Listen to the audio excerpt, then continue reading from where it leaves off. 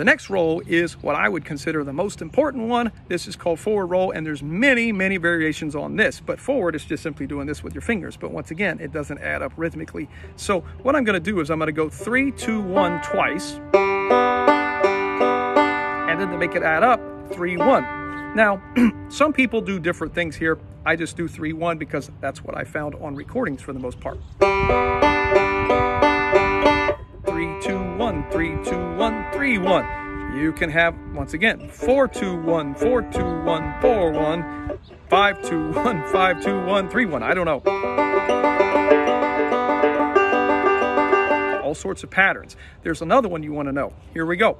3, 5, 3, 1, 5, 3, 1, where 3 is a quarter note in my world. And that is thumb, thumb again, and then index, middle. All right, that's forward roll.